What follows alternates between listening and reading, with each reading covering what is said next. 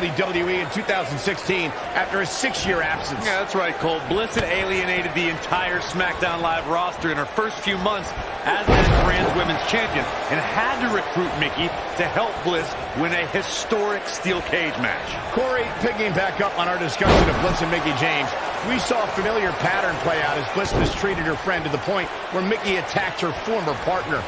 Yeah, and when the two men again on Raw, Bliss intensified their rivalry, mocking Mickie James' age before beating the veteran at TLC 2017. Safe to say, we won't be seeing James helping Bliss win any matches from now on. Never say never. And there's a bone-crunching drop. Look at this. And she's driven to the mat hard. Oh, man!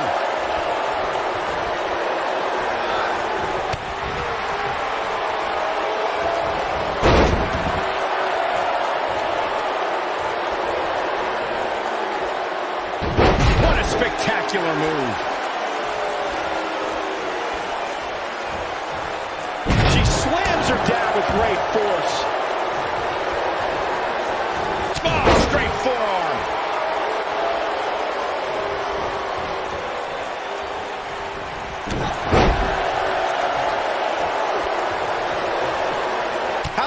Ferocious. It's like someone hit the repeat button for this move. What does Alexa Bliss need to do now? Her opponent clearly has her number here. Yikes, not looking great, but I've never seen her give less than 100%, and I don't expect that to change here. Tags her right in the face.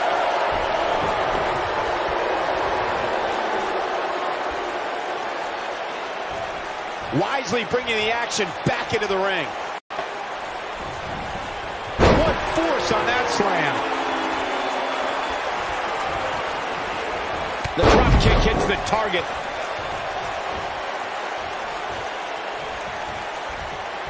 Back elbow. Gee, did you see that?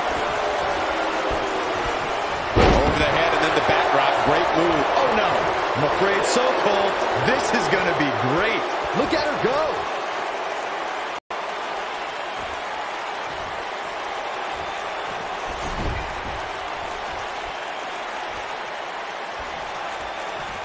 Guys, that came out of nowhere. And that's likely why it was so successful.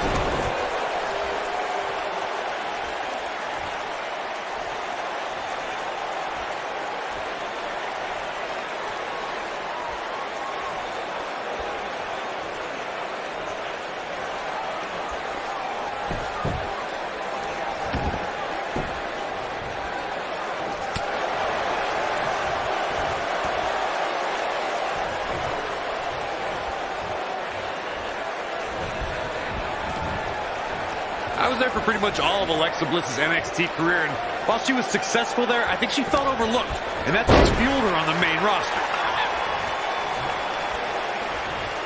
And it's Mickie James with a Mick kick. Bliss is out of it, guys. And it's Mickie James making the moves. Oh, spiking DDT. That's how you put an exclamation point on the end of a match, guys. Things just went from bad to worse. The cover, and this one's history.